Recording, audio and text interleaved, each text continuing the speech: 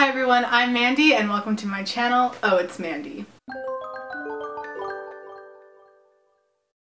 So today I have the last edition of Top 5 Wednesday for this month. This Wednesday we are talking about our top 5 favorite books that are over 500 pages. Now I find books that big to be a little intimidating, so this was kind of hard for me as I tend to read shorter books, but I actually did find 5 that I absolutely love that are on the longer side. So coming in at number 5 we have Last Sacrifice by Michelle Mead.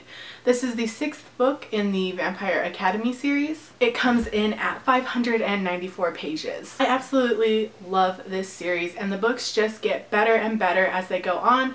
So this being the last book is actually, I think, my favorite, and I think it is the most well-written one as well. Coming in at number 4 we have Cress by Marissa Meyer. This is the 3rd book in the Lunar Chronicles series. This book clocks in at 550 pages. So this book took me a while to get into, but once I was in the world and in it, I could not put it down. I was originally intimidated by its size, but I found that it didn't read like a long book, if that makes sense. I am super excited for the next one. Coming in at number 3 we have The Land of Stories, The Enchantress Returns by Chris Colfer. This book comes in at 517 pages, so just over the 500 page mark. This is the 2nd book in the Land of Stories series. This is a middle grade series, but I do quite enjoy it, and it's probably because I enjoy basically anything to do with fairy tales and princes and princesses and that type of stuff, so check it out.